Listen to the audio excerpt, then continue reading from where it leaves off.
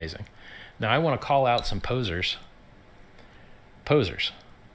who pretend to support longevity research, but in fact, to the best of my detection, do not. So there's a guy named Balaji, and Balaji used to work on a very, very silly startup where they tried to put Bitcoin mining in cell phones. Silliest idea anyone's ever heard of.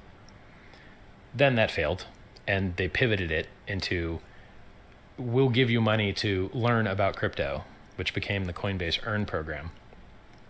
Also very silly. Basically just going to fill up with a bunch of bounty hunters from the third world. Congrats, they don't have any money to FOMO, so I'm glad you on-ramped all those guys. I'm glad you paid them all. You're going to lose money on all that.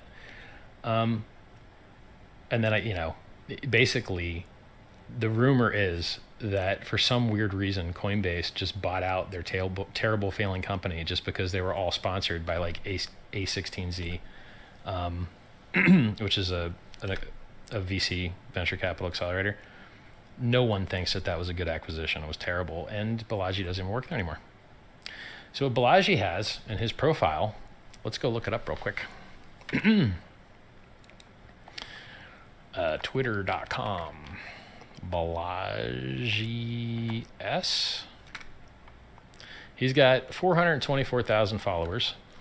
Now let me read to you his little tagline here. Immutable money, infinite frontier, eternal life. Okay, I like that eternal life part. You got to have balls to put that in there. Most people won't give you respect for that. I give you respect for that. But I've direct messaged him. I've spoken to his ex-assistant. I've talked to this guy before.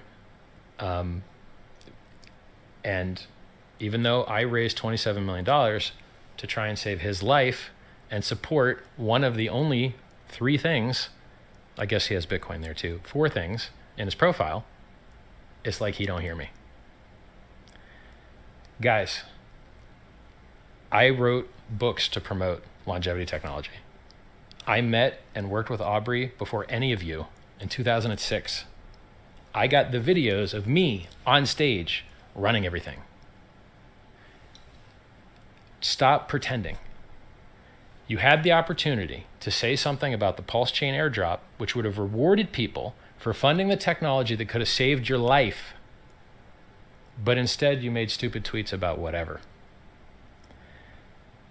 How often do you think this opportunity is going to pop up, man? It's a big deal. Vitalik, a billionaire, only came up with 8 million. Over 8 years. 5 years. Maybe 6. What are you waiting for, man? So Balaji, you done screwed up, homie.